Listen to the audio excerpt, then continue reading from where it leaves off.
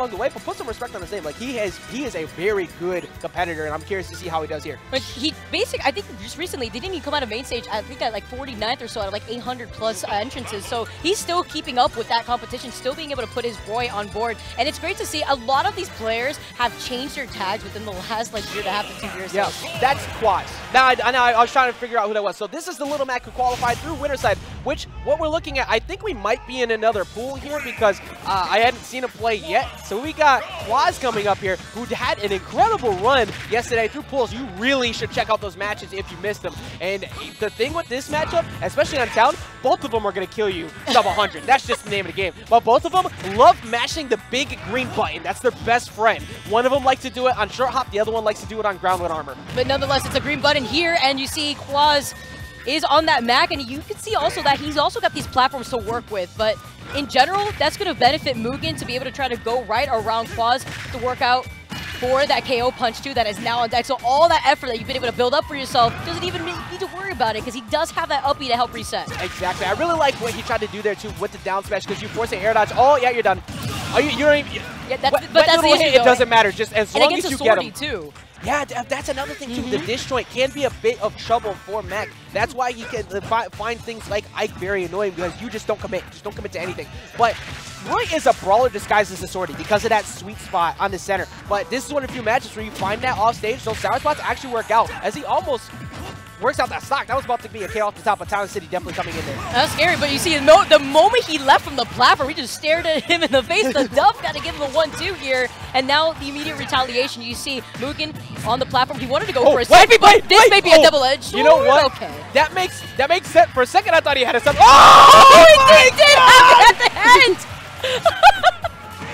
Don't let it be you. Don't let it be you. Great equalizing mechanic. You know what else is a great equalizer? Jab Baron's double edge dance at the ledge. So this stock might disappear quickly for Kwaz too if he's not too careful, especially pushing with the sleeve. Down tilt is such a good way to force those tech chases, but Mugen's actually taking a lot of damage right now. A lot, and you see the backup too, just to wait to see what Mugen's going to do on land, but I like the delay there too. He stuttered on purpose so that way he can still think, Kwaz, you have to drop that shield in that moment so that way he could go through with the full hit. Yeah, double edge dance stagger is actually one of the scariest things to do it. You just jump side bead at Roy on a platform. Why? I have nothing. I will break down most situations. I love it. Theory crafting is great. Analytics are fantastic. I literally have no idea why you just did that. And Mugen is pretty happy about it. Looks almost unfazed. Honestly, looks as the same exact cut and copy of what Mugen looked like prior to the set. Laid back, comfortable. See it again right here. Just another day at work here for Mugen. But I'm not gonna lie, that KO punch, at least moving forward a little bit, you know, you gotta get back into that gamer position where you're literally hugging the TV. But Mugen just says, all right, you know what? Was able to capitalize off of this mistake, and it's Little Mac at the end of the day. We were talking about those disjoints that swords have, and it's so difficult to try. You have to forcefully not only stay on your ledge, but stay on the stage here, but you also have to understand that you're Little Mac. Exactly. Everybody knows how to exploit that recovery here, but you don't, you're going to be able to allow him to just run amok on the stage. It's a key factor. I'm sorry, I was giggling so much because when I was looking at Mugen, he had that look like when you had, like, when you're going to a family party that you have absolutely no intention of wanting to be there and you're stuck, and everybody's trying to talk to you, you're like, yeah, yep. Okay. Can I get my plate? Can I go home now? Yeah, those one words just coming in, and KO Punch is now here. You can see Mugen constantly keeping him up in the air, very similar to what he did to get rid of KO Punch in game number 1 when he had that up B. Gets that tech though, but immediately retaliates. Kwaz is able to get that grab. That was a stock if Kwaz found that jab block. He was trying to find the dair jab block. That was really good for Mugen, recognizing that the tech might come through. You're forced to up B there. You don't really want to side B just in case you go below the ledge.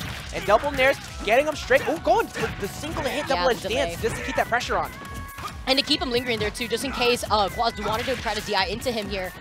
So the tech does manage to get right back towards the ledge. I like to walk though towards the stage. Where did that hit? Too. Yeah, it literally, and send him all the way back towards the ledge, the side B, and then now you can see him try to just jump back. The air dodge was the best option here because he did not want to try to get hit. That was good too because, and now that Little Macs know that they could do that dare jump to make it back a little bit safer, yeah. That you're like Mugen was thinking he was going to go low at that point. You're not going to, oh, actually you are going to live that. Oh my goodness. Using the dare jump, but you get the counter and that's a stock.